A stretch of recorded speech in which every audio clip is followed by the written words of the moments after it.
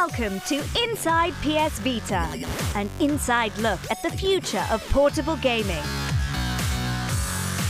Coming up in this episode, we take a look at augmented reality. You can actually change what you're seeing in the real world. When you look through the PlayStation Vita, you don't see your desk, you see something different.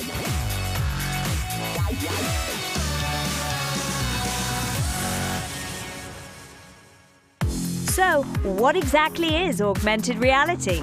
PlayStation Vita has two cameras, one on the front and one on the rear. And the one on the rear, you can use obviously for photographs and video, but one of the cool things you can do in games is you can do augmented reality, which is applying 3D graphics to the world you're seeing through the camera. You look through the device and seamlessly you just see the world, but you see this new world layered on top. There's a kind of magic there with augmented reality, and it's something what we're really using with something like Reality Fighter. We are trying to kind of create the world between the real world versus the kind of virtual world. So as an example, if you want to play, look at the characters in close proximity, we allow you to do that by using a single AR card, so you can really zoom into the characters. But if you're out and about and somewhere interesting, like maybe go on a skyscraper, you can actually project your fighters from top of a skyscraper onto the ground level. Now, the character size will be scaled up accordingly. So if you do, the higher up the building you go, the bigger character gets. So the end result is that you could have a giant Godzilla-sized character fighting on top of a skyscraper. So it's really, really exciting.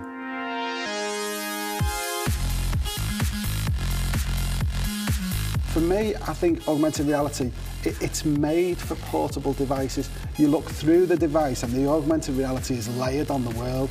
And there's a kind of magic with that, where you're seeing this world, but this slightly distorted world. Maybe you're looking down your street and then you've got this dinosaur stomping down your street, or maybe it's an invisible running around on your sofa, or an iPad running on the living room floor. And those kind of things can be put into the world, and in a really natural way, where it doesn't feel stuck on. And you can create some fantastic experiences with that. With Wipeout, we've got this whole sort of unlock system, so as you progress through the game, you get to unlock different types of ships. There's sort of speed ships, weapon ships as well, so more strength, more versatile ships to steer around the tracks.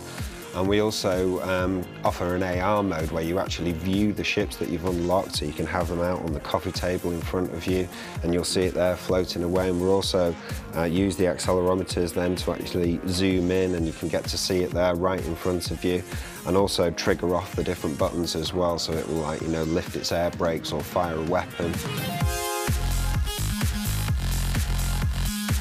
So Reality Fighters now support both the traditional AR marker method as well as markerless-based technology. This is industry first on this genre. So what basically it means is we don't have the need to actually use AR markers at all for this game. And the calculations of actually placing and projecting your characters onto the real world is all based on the AR technology and using the gyro sensors. So it's quite exciting.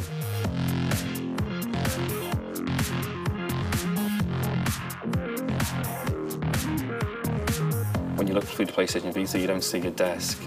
You see what's being created through augmented reality. So it might be a garden, maybe a swimming pool with a creature swimming around in it.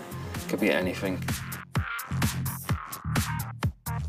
The beauty about augmented reality is that you could have, for instance, two fighters on your coffee table or in your living room. Putting that augmented reality into the real world and viewing it through the device, that really helps the believability, which is something we always strive for. It's the power of Vita allowing us and our gamers to get closer to the game experience and see more than we could do on any previous console.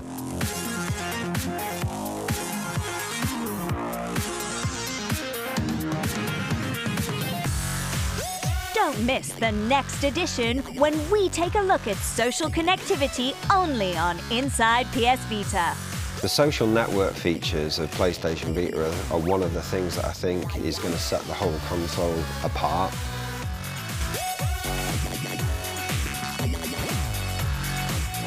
Thanks for watching. See you next time.